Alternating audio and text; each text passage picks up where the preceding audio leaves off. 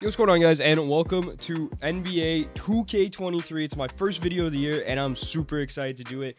This year, I'll be playing both my team and my career. The my career videos will be out tomorrow. I got a dope rec gameplay going out tomorrow. But I figured I would play my team, and now I've been playing my team since 2K18, and every year I've had that Hall of Fame Mom's credit card badge. I was there for every pack drop, wasted a shitload of money on this game. On past games, it was pretty bad, but this year we're going with a no money spent account. This year's looking like a super dope year to be no money spent, and it's nice. Every year 2K's done a better job at going no money spent and making it easier on people. Now this year's a little bit more grindy, but there's a ton of stuff to get into. You'll see in the video about what I'm talking about, how it's super easy to be no money spent this year.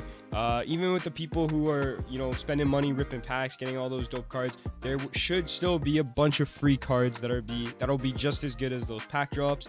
And obviously the budget beasts that'll come with that. So if you guys enjoyed the video, let me know in the comment section below. Let me know what you're thinking about the game so far. I think 2K23 is a massive dub. I think it's probably the best one since 20, if I'm being honest.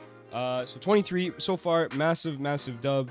But yeah, let me know in the comment section below how you're feeling about the game, and let's get right into the video. Alright, getting right into it. As you guys can see here, we are opening up our starter packs. Nothing too crazy from the starter packs. It's just a bunch of golds. Now, my initial plan when I started this series was I was gonna sell everything I got. Every single pack I opened, I was gonna sell every single thing in it. But if you might have noticed, there are a bunch of cards now that are unauctionable. Free shit you get becomes unauctionable cards. Kind of tough, but honestly, with the way they made it this year, the way they've improved the token market and all that stuff, it's honestly not a big deal that there's a bunch of non-auctionable cards. As you guys can see, I'm naming my team. We are the budget ball sacks this year, from Toronto. My favorite team are the Raptors. So, but yeah, the non-auctionable cards are kind of tough, but you're gonna see how it's not so bad. There's a bunch of collections to get, a bunch of dope free cards to get, and you just get a ton of not a ton of packs, but you get just a bunch of free shit constantly. So it's pretty nice. Now, after I named my team, it put me into a solo clutch time game. Nothing too crazy, but as you can see, I'm just going through the battle pass here. I do plan on getting the Scottie Pippen. Grinding the XP this year doesn't seem too difficult. As you can see, I've stopped on these elite franchise highlights. I will get to that in 1 second, but they're super important this year.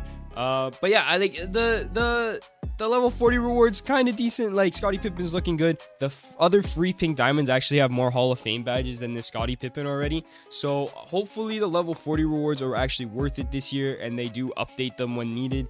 I'm sure they're gonna update that Scottie Pippen. Regardless, it's still a defensive beast, and like, Scottie Pippen cards are always really good early on in the year. But getting over to the trophy case rewards, I start going through it. You got a Galaxy Opal Patrick Ewing. Looking like a pretty decent card. He does have that same slow jump shot. Then you got Galaxy Opal Jimmy Butler, Gilbert Arenas, Clyde Drexler, Anthony Davis, and Chris Paul. And then you got, when you collect all those Galaxy Opals, you get a Dr. J for the East, Tim Duncan for the West, and the final lock-in will be for Larry Bird Dark Matter. Now, as you guys can see, I stopped on the Clyde Drexler, and this is actually the Galaxy Opal I'm going for first. I was just looking at the pink diamonds, and I think these pink diamonds are potentially the best ones. Now, I know a lot of people are going to want to use the Derrick Rose. Probably, like, I've seen people use the Derrick Rose already, like, get him already, but I think the Westbrook is looking crazy good. The Wally looking awesome. He gets a Hall of Fame Limitless. The Page is going to be a good spot up shooter. Sabonis, he's a 7'3" center with a 92 3-ball. So I honestly, I think going for Clyde Drexler should be pretty nice. Clyde Drexler isn't the most hype name when it comes to 2K, but I do enjoy his cards every year. Heading over to the token market, as you can see, it's a little different this year. We got those Eastern Conference packs and the Western Conference packs. Those are the current series sets. So it's got like the Amethyst LeBron, Giannis, Curry, all that good stuff. For 30 tokens, you get those starters with the amethyst in them. But I didn't do that. I went over to this 2K Day historic thing. Now, they only did it for the weekend for 2K Day for the launch week and all that stuff. But it was 1 token, and you got like a huge jump start on whatever team you're trying to collect for. So I was collecting for OKC, so that's where I put all these packs that I bought into. But there were only 1 token, and I believe you got 9 of them. So it took 9 out of 15. Off rip, and it only took me 30 minutes to do so. Heading over to the pack market, I did do the challenge in 2K22 to get the free Hall of Fame badge and shoe, as you guys can see there. Then I got my free Ruby coach from the packs. Opened up my Sapphire Devin Booker and Ruby Michael Jordan. I did pre-order those packs, and then I hopped straight into my guaranteed 10-pack box with the guaranteed amethyst topper, and I got literally nothing from it. There wasn't even a point showing it. But everyone did get the same amethyst player, which was kind of tough. But the new walkout animation is super cool. It's a good way to show it off. But it was super tough that everyone ended up with this Xavier McDaniels. But it's fine. Free amethyst off rip. He's nothing too crazy, but he is a pretty decent card to start the year off with. And then I had some other promo packs, which I pulled absolutely fucking nothing out of. I don't think I pulled anything higher than a Sapphire. As you see, I unlocked the auction house here. Got myself a Sapphire Shack. Looking at the team, it looks like fucking dog shit. And I know you guys see that VC in the top corner. I did pre-order the Jordan edition. I have the extra VC from spending money on my career player to get him upgraded quite quick, but I made sure to leave 100k VC so I can do this pack opening right at the beginning of the video. For the first video, everyone loves to do packs. This will be the only packs I open with VC this year. And I decided to get a 10-pack box, and this was the worst fucking decision I have ever made. I don't think I pulled anything higher than a Sapphire in this pack. Like, I got a Sapphire Rudy Gay, which is decent. I lied. I got a Ruby Paul Millsap, Dennis Rodman. Like, it was pretty garbage. Last pack, absolutely nothing. Now, at this point, I started thinking about what I was doing last year to get a ton of NT and tokens off rip. And last year I did the draft. Now, the reward last year was definitely much better. You got that pink diamond Glenn Robinson. But as you can see, picking my coaches, pretty decent starting lineup. Draft is actually a super big dub this year in terms of how you get to draft your players. It's not just a bunch of gold shitty players. As you can see, full Sapphire lineup, got a couple rubies, plus I got the Limitless pack, which did actually bless me quite a bit. But it's a pretty decent squad, honestly, and it's fun to play this year. I do got that duo with Zach LaVine, DeMar DeRozan. Fucking crazy duo. But as you see, got Diamond Curry, my boy Scotty, and Pau Gasol. Now, let me tell you, Pau Gasol is an extremely good center. All right, getting into our first ever online game, and this guy got a crazy draft himself. Amethyst Boogie, Pink Diamond Dominique, Amethyst Curry, Diamond Zach LaVine. Dude had a crazy team. Now, he wins tip and then calls the timeout immediately, and then we had to sit in that timeout screen for fucking ever. I don't know why people do that shit. It's annoying as hell.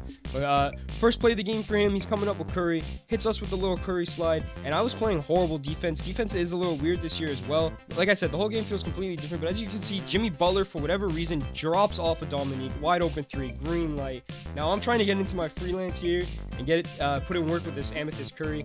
Dribbling is also pretty weird. As you can see, nice little step back there, and I fucking bricked it. Now, I was just doing some really dumb things this video, making really dumb plays. As you can see, just turn the ball over instantly there.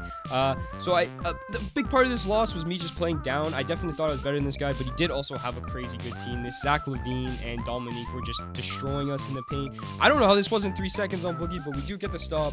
Gasol with the rebound. I'm running it up with my boy Curry. I thought about the floater here, but then I dish it off to Scotty, and he slams it, gets us on the board. Next possession, I was trying to get my freelance in order, and I jet the open lane with Curry, going to lay it up, and Dominique just fucking obliterates that shit. And he comes up with John Collins. I play horrible defense and gets a nice easy slam. So now, sizing up with Curry, get myself an open lane, go for the layup, and Dominique obliterates that shit once again. But then Pau Gasol gets free and slams it down for me. Now, remember how I said I was just doing really dumb things all video long?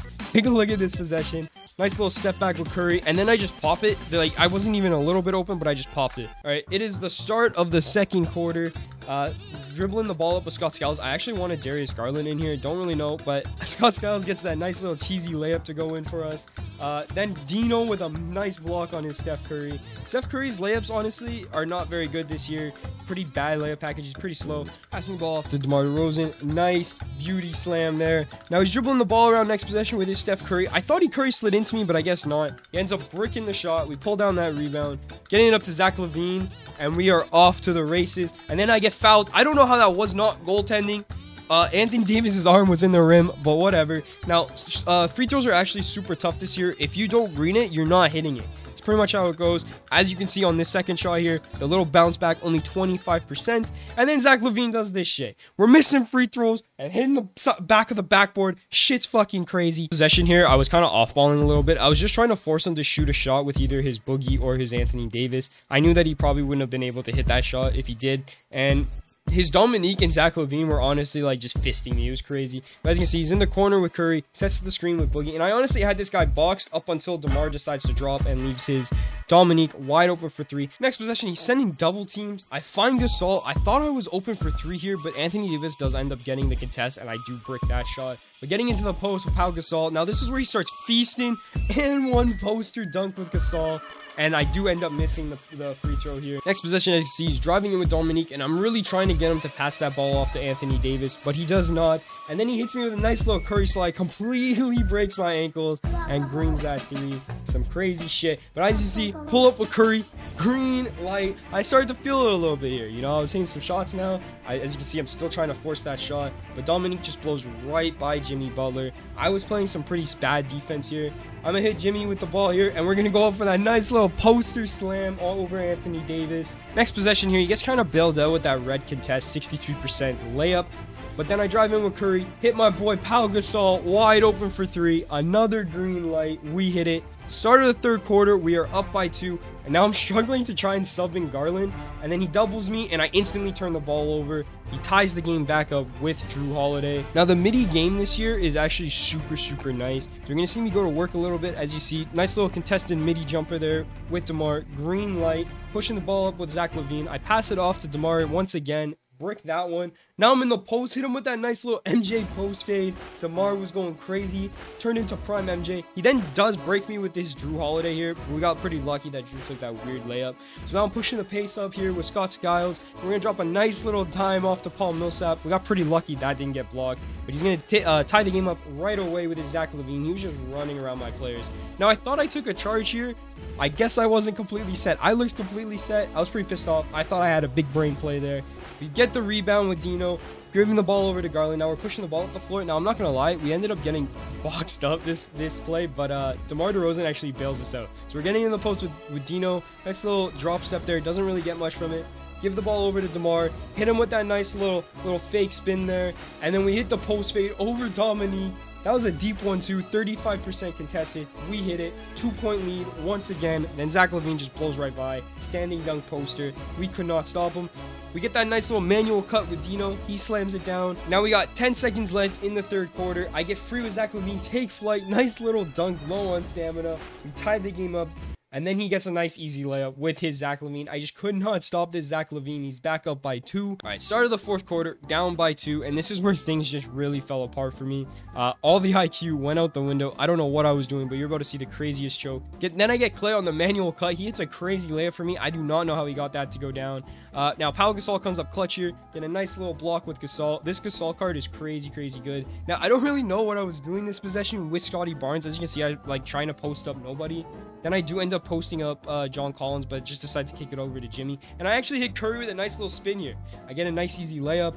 We tie the game up once again. I'm feeling pretty good. Klay Thompson does drop, but we get super lucky that he ends up missing this 3 with Dominique. Getting the rebound with Pau Gasol. I start pushing the pace. Got to take over. Tie game. I'm feeling it, and I take that shot, and now I'm like, fuck sakes. No wonder I am losing. He gets another easy layup with DeMarcus Cousins, but I find my boy Pau Gasol on the cut. Now the next possession here, as you can see, kicks it down to Boogie. Scottie Barnes drops once again. Wide open 3 for John Collins. He does end up greening it. Now I'm just flustered. I was pissed off. I take a garbage shot with Curry. I missed that one, which just leads to a wide open slam for Dominique. Now next possession, I see Gasol wide open in takeover, and I brick it. That would have been a big 3. Now I do end up getting a stop here. He then fouls me, and I call a timeout. I figured I want to put in my duo of DeMar DeRozan and Zach LaVine, and then immediately do some dumb shit. I turn the ball over fucking instantly, but we do end up stopping this fast break pretty well. We guarded it pretty well. I end up getting a steal here with Scottie Barnes. I still got a chance. There's 50 seconds left. I got a chance. I definitely got a chance. But then I almost take a bad shot with Curry, pass out of that, get into the post with DeMar, and just took a horrible mid-range. And as you can see, we lost 56-52, and I just could not believe I lost that game. Pretty tough. But that's gonna do it for the first video of my No Money Spent series. Not much gameplay. Next video should have more gameplay. But if you guys enjoyed the video, don't forget to like and subscribe, and I'll catch you guys in the next video.